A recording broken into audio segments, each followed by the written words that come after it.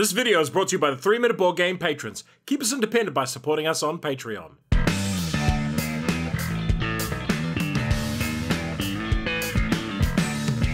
Kia ora koutou and welcome to Hamlet in about 3 minutes. Review copy used. It has a solo mode. It's a game for 1 to 4 players, playing time is medium, and it's a moderately complex game. You are the family leader in a small hamlet. Can you and your family contribute the most to turning the hamlet into a bustling village? The game ends once the final piece of the central church is built. The winner is the player with the most points, and you get those from completing goals, trading, claiming landmarks, and much more. Tile placement. You will place tiles into the village that everyone can use. Network building. You will use a network of donkeys and paths to move goods around the village. Contract fulfillment. You'll complete trade orders at the marketplace. Player turn. Set out the starting buildings with a church in the middle of the table and the town hall, market, and 3 resource buildings placed connected to it. Each player also places a worker meeple and a donkey at the church. Place 2 resources at each resource building. A key concept in Hamlet is that the resources are communal, as are most buildings, but your logistic network is private. To use the shared resources, you must have donkeys connected to move them. Each turn you will take an action. Let's run through them. First, you can interact with a building. Throughout the game, resources will get used,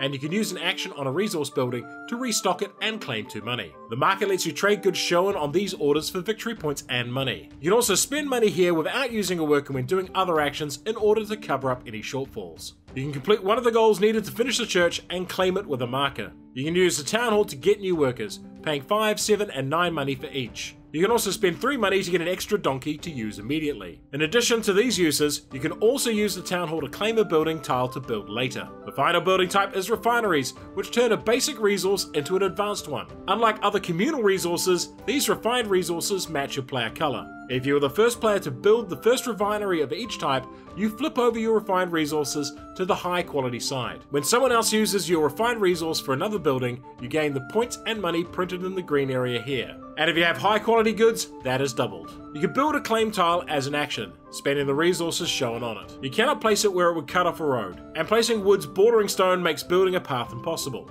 Here is a good spot, and the red player places a flag to show they own it. You can later build a path that connects the pond to the town hall and church. Paths can only be over matching terrain types. Once the first advanced production building of each type is built, more buildings are added to the potential build queue. Note that tokens go in the tile draw bag, not the tiles themselves. Finally, once per player turn, you can move all your donkeys up to 1 space. Why would you like this game? Village sets out to be a competitive village building game where players are both competing to win and collaboratively building the same unique and sprawling village. And there's a lot of unique buildings and different ways to score points in this game.